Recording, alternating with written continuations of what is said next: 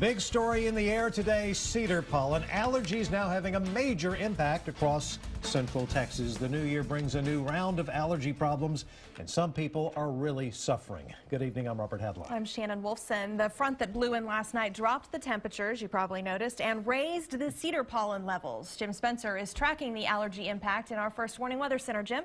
Yeah, like there wasn't enough illness going around already here in Central Texas. Allergy sufferers really suffering today. Take a look at this cedar pollen count measured today at Allergy and Asthma Associates. 15,464. That is a very high count, and it is higher than any count we've seen in 3 years. It's the second highest count we've seen in the last 7 years. Mold today in the medium category, so your doctor would recommend, the nasal sprays, the antihistamines, and if your symptoms are more serious enough, maybe a visit to an allergy clinic.